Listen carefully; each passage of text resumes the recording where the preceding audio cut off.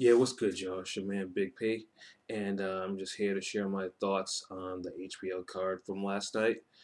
Overall, it was a fairly entertaining card. Um, Back foot boxing was on complete display last night in two of the fights, and then one that probably should have been. But we will get to that. The first fight on the card that opened up was Cletus Selden, the Hebrew Hammer, versus Yves Ulysses Jr. Selden has been on a couple of HBO telecasts in the past,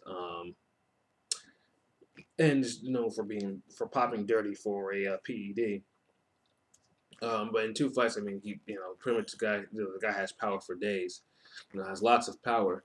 And it's not really much I can get, and there was not really much I can gauge on him in those two fights. I think he hit pretty hard. Um, and then you have Easy Lease, who I've only heard of. I've never watched the fights of his before. I never caught a clip. I had meant to do it, but um, just never got around to it. Um, yeah, this fight was probably one of the worst in terms of exposals. Um, it pretty much exposed the fact that Selden can't box worth a damn. I mean, that's just putting it nicely. He really can't. I mean, the first three rounds he was put down three times. And even then, you put down three times in the fight, you think you'd make some sort of adjustment. He did that. He did absolutely nothing. No adjustment. So when Elise started boxing off his back foot, boxing beautifully, I might add, he had no answer for that. He could cut off the ring. He was bull rushing. He looked foolish. Um, and then it got to the point where, I mean, there was a point. I'm not gonna say there were maybe a round or two where it was a little negative, and it was like, okay, the ref was like, okay, you guys gotta you guys gotta get this shit back on the road. You guys gotta do what you gotta do. So you at least made an adjustment. Obviously he's not. I mean, he's not gonna go trade blow for blow because hey, that's stupid. He's not playing. Then he wouldn't be playing to his strength. He'd be playing to Selden's strength.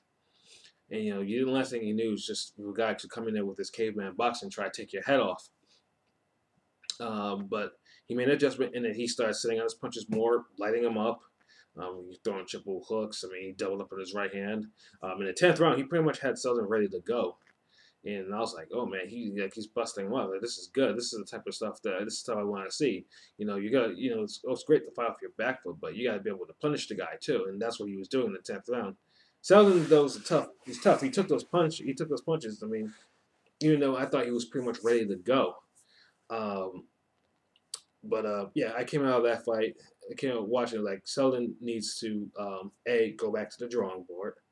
Um, Find someone to teach him how to box. Find someone to teach him how to cut off the damn ring. Find someone to teach him how to actually make an adjustment. Find someone to actually make him, for him to throw a jab or something like that. Something to set up, something.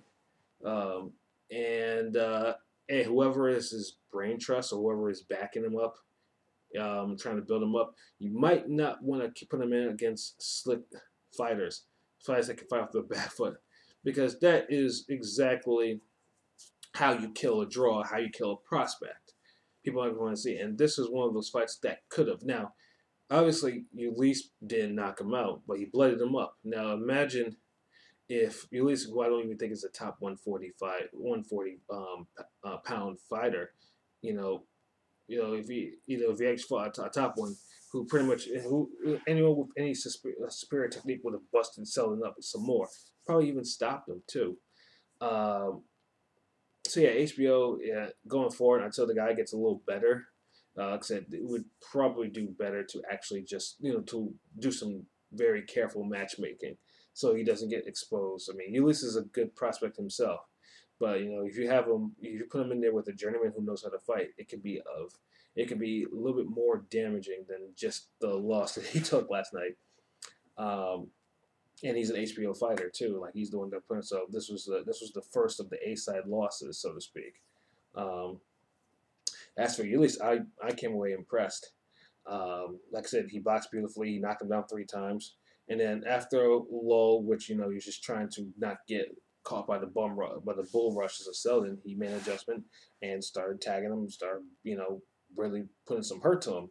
And I was impressed, and hopefully I do see him on other HBO telecasts like in the near future. Like I think he'd be a really good addition to the 140 division, which is definitely a division on the road to rebuild. So yeah, so those are my thoughts on that fight. The second fight was Antoine Douglas versus Gary Spike O'Sullivan. Um, for Antoine, this was his first fight I've seen on national TV since 2016, I believe, and that's when he fought Caceres in that fight in Showtime, and he took a beating and a half, so thorough beating that he laid off boxing for a year, which in hindsight is a good idea. You don't want a young fighter getting too ruined, getting being like that and being rushed back in the ring like 4 or 5 months later. He took some time off, and I thought, okay, he takes time off, recover, and then maybe tighten up some of your boxing skills even more. And then he had fought 3 fights on television. I'd never seen them, any of them, but I assumed, like I said, they were all knockout wins. And I'm like, okay, the guy's back and he's focused. Gary Spike O'Sullivan, I've only seen maybe a handful of times. Nothing really special. I mean, nothing, no frills or anything like that. I saw his last fight in Boston, I believe. That was the last time I saw him, and it's like I said, he punches pretty good, but nothing that I would say that would compare to the type of talent that Douglas showed, who is getting the backing by HBO. Oh, how wrong I was. Douglas from the first round was not interested in boxing the guy. I mean, he literally went to the fight with just war on his mind. And O'Sullivan was happy to oblige. And the funny thing is too, the Canadian crowd was so quiet during this. Like cause those two were trading some serious shots. And I'm thinking to myself, like, this cannot go 10 rounds. This can't. And then I'm seeing and then after Sullivan, I mean, he was landing. I mean, first he was landing some really basic shots, and then he started really putting some muscles on his shots. And I'm like, these are some basic shots that Douglas shouldn't be taking. Like he was taking these shots, and Roy Jones, excuse me, and Roy Jones was like, hey, no, you can't be doing this. Like you can't be taking these shots. You can't, use your talent. And it's like Douglas has the talent, but I just don't know what he was doing. It's just round after round, just taking shots and bodying himself. And then the way he was taking these shots was just odd too. It was like he was taking these shots, and then it's like his eyes were vacant. It was just taking it. It was like this isn't good. Like um, I was just waiting to the health meter to go down to zero. And I think that happened in the 7th round, and then he was on the ropes like he had been before. Sullivan caught him with some shots, and he teed off him. It was just like the Caceres fight. Boom, boom, boom, boom, boom, and then he falls, like out. And I'm thinking, okay, he's out cold, but he actually gets up. He gets to before 10, but the referee was smart. I was like, yeah, this fight is done. Um, so it was a huge win for O'Sullivan. I mean, because he knocked off. I mean, he had all these rankings, Douglas, and so it was, I mean, he did what he had to do. Kudos to him. Douglas, I think now is probably finished. I mean, I thought maybe the 3 fights that he had were just like increase his skill, but apparently there were just people who just probably had some weak chins. I mean, that's all I can think about that. And yeah, I just don't see it. Like, I mean, the way he looked in the ring was just the way I thought when I see Glenn Tapia when he got ruined by James Kirkland. I'm like, and that's stuff that I saw in the stuff from Tapia is the stuff I'm seeing from Douglas. I don't think there is gonna be. I mean, he may win some fights, but I don't think he'll ever win a significant fight again. I just don't see it. I think Casillas ruined the guy. Um, So I mean, personally, I don't see a long future for Douglas, and he should probably start looking elsewhere, looking something else to do. But yeah, I just don't see it because he's just gonna get hurt if he continues. So, and then we have the main event. We have David Lemieux, former IBF middleweight champion, versus Billy Joe Saunders, the current WBO middleweight champion.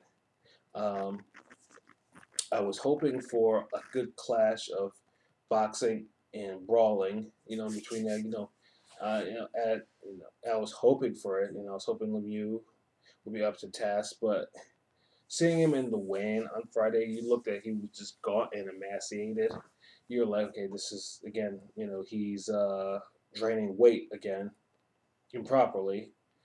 And he looked terrible, and I'm thinking to myself, so this guy's probably gonna come in the ring just ultra heavy, and then pretty much he gained like 20 pounds overnight. He looked terrible physically. And then yeah, Saunders who also made the weight, but Saunders has never been the Saunders for the most part has always looked normal, normal. Like I mean, he looked big. Obviously, he's a big middleweight, but he looked more normal than Lemieux did. This fight was just a schooling. It was an absolute positive schooling. Um, yeah, Lemieux couldn't cut off the ring on him, which I found surprising. Didn't use a jab, which I found even more surprising to set up his offense. It was just, I mean, Saunders boxed off his back foot, hit him at will. Now Saunders can crack a little bit. He's not a big puncher. He's not someone that's actually going to go for that knockout all the time. He doesn't do that. He'll box you until he sees it open, until he really sees it open to put you away. And I thought that would be in the second round because he did trap Lemieux in the second round. He caught him in the ropes, and then after that, and then a couple rounds later, he started busting up Lemieux's nose. I mean, he landed lead uppercuts against him. Lemieux just couldn't. Lemieux made no adjustments. He couldn't do anything. I mean, except he tried to be more aggressive.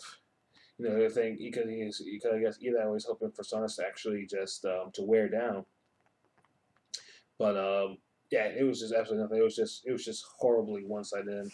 He was styling on him. He was taunting him. It was just bad. The crowd was not liking that at all. Um, yeah, so Saunders pretty much won that running away. No pun intended. um, I mean, that was an easy 120, 108. Now, I just want to talk briefly about courtesy rounds.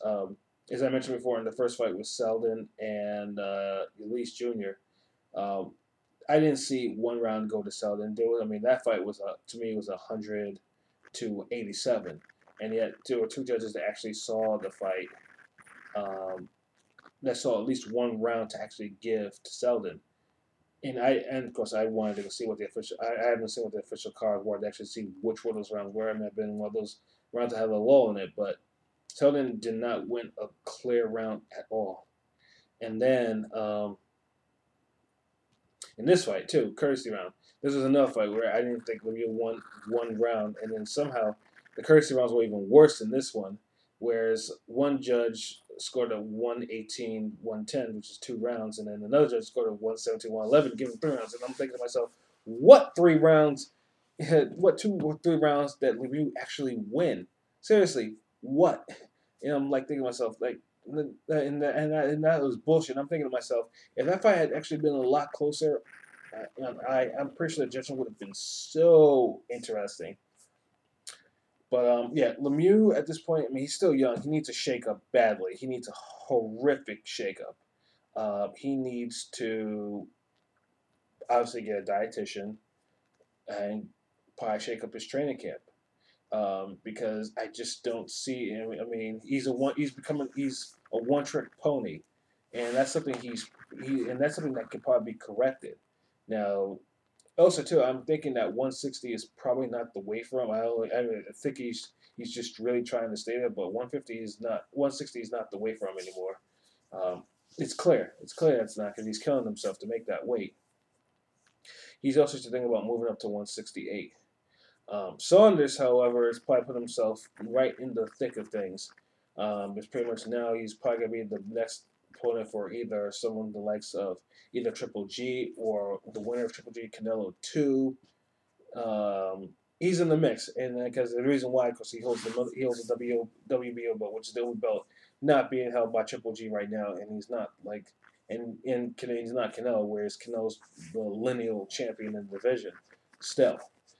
So I mean, Saunders himself has a couple of big paydays on his future, and he's in a good position. So we'll see. We'll see how that plays out in 2018.